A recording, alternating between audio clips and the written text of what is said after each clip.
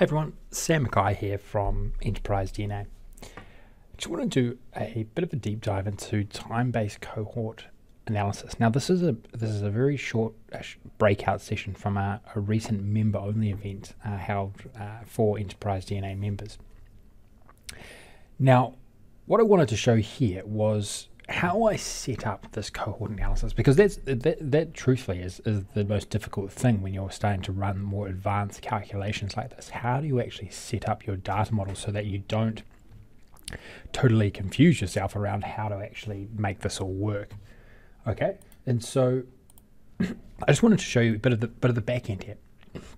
But before I do that, let's just show what sort of insights we're looking at here, and also just a quick review of time-based cohort analysis.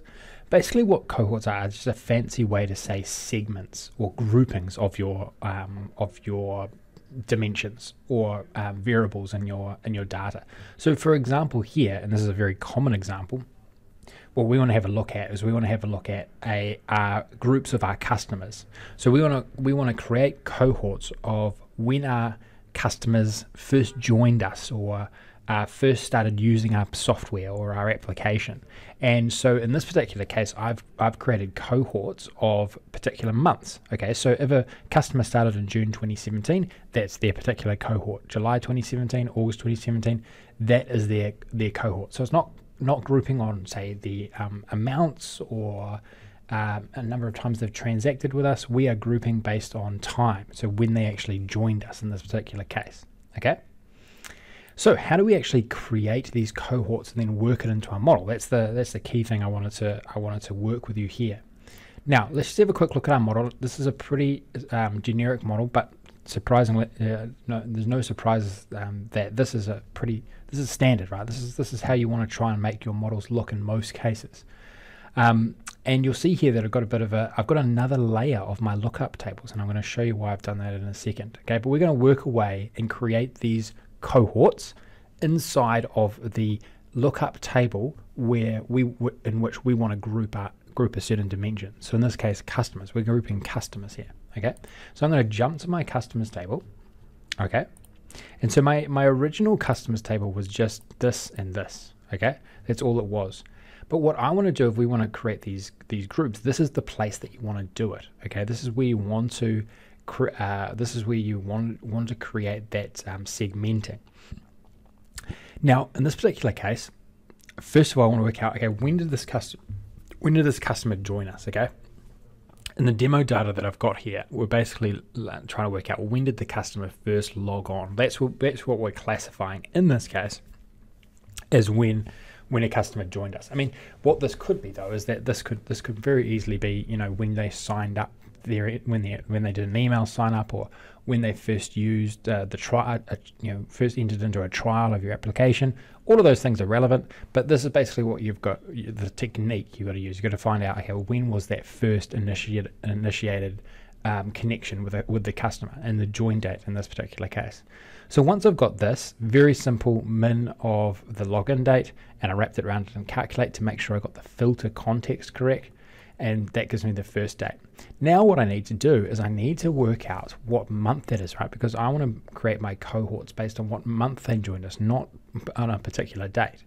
But hopefully you can see that there's a bit of flexibility here. You could create any number of different cohorts in this case, but I want to join month cohort, month and year basically.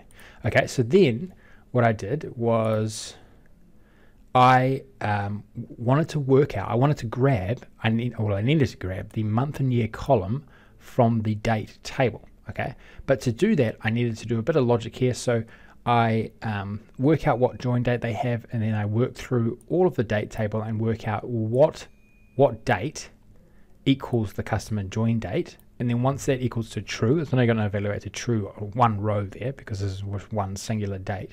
When that evaluates to true, return the month and year column in that same table.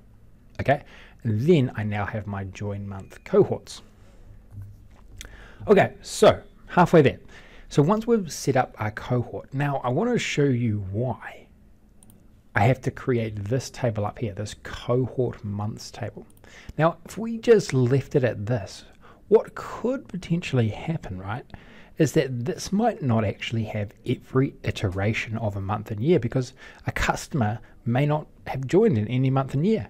So we have to make sure that for our visualization's sake, because we want to see every single month down here, we actually need to make sure that every single month and year is referenced in a particular table, because it might not be with this dynamic calculation with all our customers, right? And remember, there's new customers coming on board all the time, so this should theoretically always update. So what I did was I had to create another table, and I simply created it with this, okay, cohort months. I basically just went and summarized tables from the date table, or columns from the date table, sorry. I went and grabbed the month and year column, and I went and grabbed the index column which went along with that column, okay, and that's this particular one in that date table I have. Okay, so I just grabbed two columns from a much larger date table, like this one here. I went and just used summarize to grab these two tables. Okay, now let's just jump back here. Cohort months. Okay, now I know I have every iteration, right? And I also have a way to I also have a unique, these are now unique values as well. So, you know, these would be referenced many times if they were in the date table, but this is a unique column of values. So it's a pure lookup table, and we can join a one-to-many relationship from this one down to here. And we know that it's going to filter all the way down to here, which is where our calculator logic is going to be, because of this relationship here. Okay, so that was, I guess, the main concept around setting up your data model for this. Okay, and a similar strategy would need to be implemented for whatever sort of cohorts you were trying to devise, right? It could be cohorts on products or regions or customers, but this is a very relevant one because cohort analysis has been popularized by sort of SaaS applications, and you want to be grouping your customers based on when they're churning, right? And that was the example that I went through during the full session for the member-only event. Now, once you have this all set up, you now have a dimension here which you can place into a matrix, which gives you every single month. The other interesting thing about cohort analysis is we're trying to analyze things about trends within these cohorts, right? And in this particular example, what I did is I wanted to work out what my churn was. You see here, I've got a sort of dynamic visualization here, which was pretty cool. Something I won't go through here, but I went through in depth during that session. But I wanted to work out my churn. So for example, I've got 641 customers joined us in this cohort. 12 actually left us within the first period. Okay, so you have to actually generate some generic logic or a generic table here which showcases what sort of periods you devise. Okay, and so what I have done here is I created this table here called cohort periods. Okay, and in that table I just said, okay, I put this is a sort of like a supporting table. That's what I call them.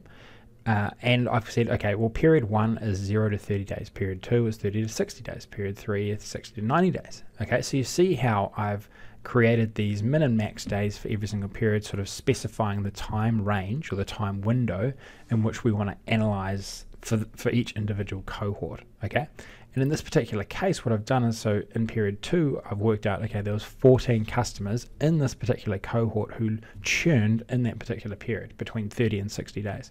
And as we can look down here, we can see, you know, how it changes for different cohorts. And what I've also got down here is how these percentages can change, right? And so percentages are almost a better way to look at it, because absolute numbers, even though they do show us a very valuable insight, say we were just trying to identify a trend, you know, is there a trend where lots of our customers are leaving us in a particular period? Well, that's where the percentage is going to be more valuable, right? Because that's going to tell us, okay, well, is there, you know, in any unique cohort some issues? Like, have we dropped off our marketing or advertising and not getting as much sell-through or much stickability from our clients as we go through time? You know, all of those really great things, really good insights, right? So I want to wrap up the video here because I just wanted to show you that sort of back end piece, because I think that's where things get lost here a little bit. But obviously there is some formulas that you need to go through here, and these sort of dynamic churning formulas are what enable this sort of insight. And once you're going to understand sort of some dynamic grouping techniques and with DAX, this sort of stuff really does flow on nicely from that. But this maybe I'll cover it in a future video, but definitely check out some of the scenario method events at Enterprise DNA Online if you do want to see how this was made in its entirety, because there was a full over-hour session on it. But hopefully I've given you some good ideas here around just generally what cohort analysis is, then how you implement it, and then some of the sort of just highlighting some of the formula ideas and techniques you got to use as well.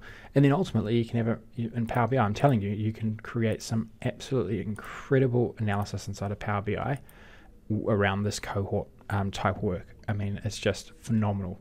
And it can be so dynamic. For example, I'll just show you one example. Say I wanted to actually individually look at customers in a specific cohort that churned. I can select inside of here, and I've set up my table to go down at an individual customer level, which is pretty unique, right? It's pretty powerful stuff. Okay, I hope a bit longer than I wanted on this one, but hopefully you liked it. Hopefully you enjoyed seeing how this was all drawn up and all made and the techniques used. Don't forget to subscribe to Enterprise DNA TV.